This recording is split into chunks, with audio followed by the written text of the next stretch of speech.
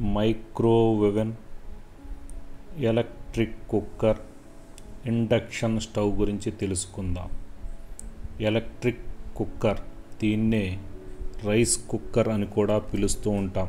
మన గ్రామీణ ప్రాంతాల్లో చాలామంది ఇళ్లల్లో అన్నం వండటానికి దీన్ని వినియోగిస్తున్నారు. ఇండక్షన్ స్టవ్, ఇది సాధారణంగా మన ఇళ్లల్లో కనిపించదు. ప్రయోగశాలల్లో, హోటల్స్లో దీని వినియోగం ఎక్కువగా ఉంటుంది. ఇది కూడా విద్యుత్తుతో పనిచేసేటువంటి కరెంటు పొయ్యి. దీని మీద మిగిలిన వంట పాత్రలు పెట్టినట్టే పెట్టి మనం ఆహార పదార్థాలు ఉడికించవచ్చు.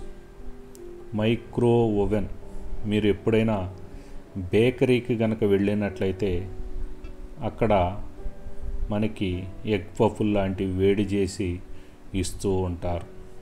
ఇది కూడా విద్యుత్తుతో పనిచేసేటువంటి కరెంటు పొయ్యిగా భావించవచ్చు.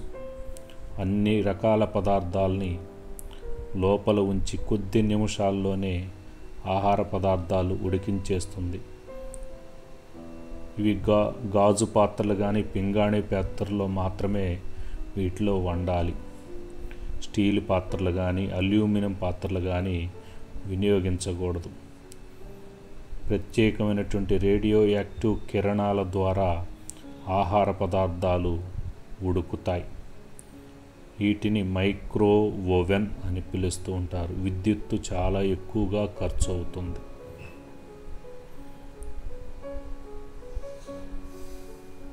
ఇక్కడ కేకు తయారు చేయటం చూపించటం జరుగుతున్నది.